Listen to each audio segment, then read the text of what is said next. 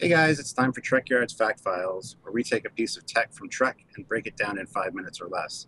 Think of this as bite-sized Trekyards that get straight to the point about things that probably don't have enough information for a full episode. Today's fact file is on the hypospray. So let's get started. A hypospray, which is also referred to as a hypo, is a medical device designed to inject liquid medications into a human or alien life forms. The hypospray could deliver medication either subcutaneously, just under the skin, or intravenously, directly into the artery, without damaging the skin of the patient. It converted medications into a high-pressure microscopic aerosuspension stream that could penetrate both clothing and epidermis as needed. It was generally applied to the base of the neck, directly into the carotid artery, or upper arm. Since no damage was caused to the skin, there was little or no risk of infection at the injection site. Another advantage was the ability to use it on numerous patients in rapid succession without fear of spreading any blood-borne illnesses. The concept of the hyperspray was developed when producers on the original Star Trek discovered that NBC's broadcast standards and practices prohibited the use of hypodermic syringes to inject medication on screen. Needless to say, the hypospray sidestepped this issue effortlessly while adding to the show's futuristic tone.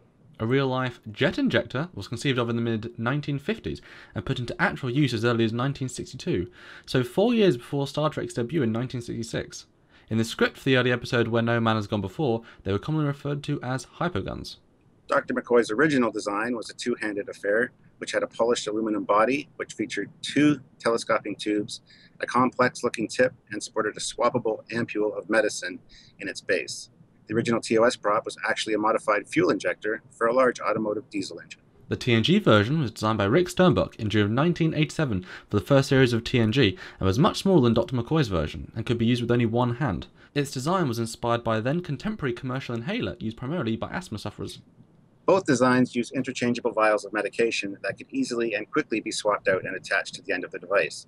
The device could deliver substances in various spray patterns ranging from pinpoint to wide dispersal to aid in quick distribution throughout the body. It could also administer medications of varying viscosities, and the emergency away mission field unit was in fact preloaded with 5 concentrated drug vials that could be mixed with an inert saline carrier solution. Although early versions used contemporary gases to administer the medication, later models, instead of using pressurized mediums like chlorofluorocarbons, would propel the liquid payload using only the vibrations of a high-frequency piezoelectric element, just like the wafer-thin speakers in many popular gadgets today. Later versions also were packed with sensor circuitry and isolinear computer elements that could detect and target optimum entry points, compute dosages based on the patient's physiological parameters, keep a transmittable user log, communicate with the ship's computer and medical database, and configure a drug's molecular formula on the fly. The device could recharge its own power cell and perform all necessary internal diagnostics when it was placed in its base unit.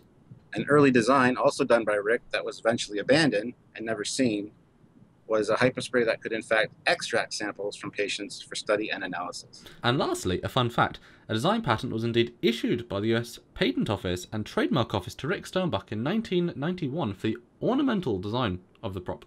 Well, that's it for this fact file, guys. Give that like and subscribe button a click, and don't forget to head on over to our Patreon page to help us out.